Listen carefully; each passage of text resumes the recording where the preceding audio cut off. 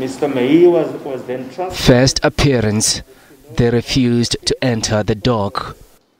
In a brief second appearance, more apparent defiance of court rules.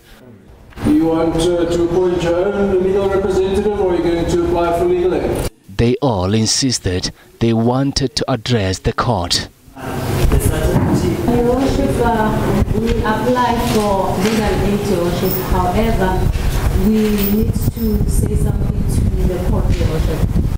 Your Worship, my client wishes to address the court. But the presiding magistrate had none of it. This is not a media conference, it is a court appearance.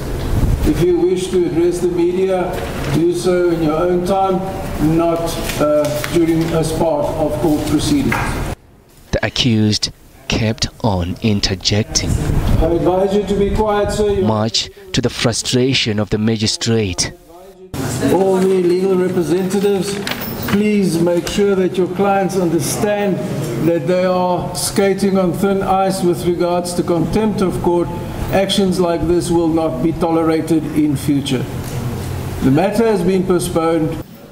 The case was postponed to early next year for further investigation and for the accused to get legal representation. For Meyiwa's family, there is hope. Since there's a court case underway, it means there's progress. We hope God and the ancestors will never disappoint us. But it hurts. We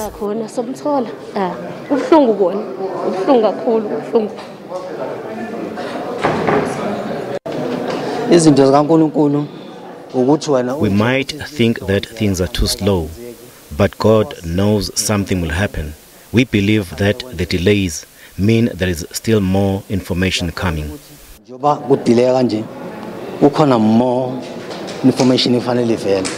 AfriForum maintains Meyiwa's murder was a hit.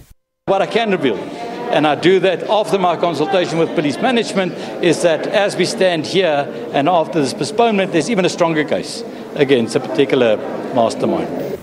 The National Prosecuting Authority remains confident this is a watertight case.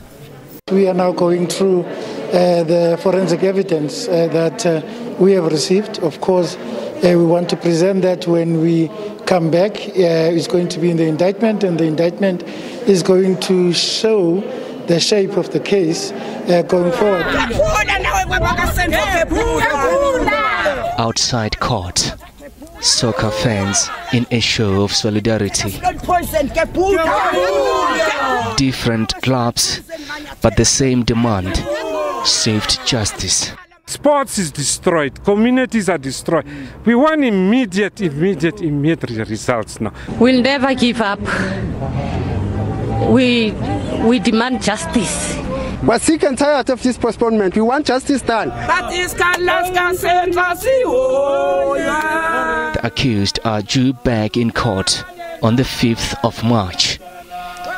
Mthobisi Mncube, SABC News, Boksburg Magistrates Court on the East End.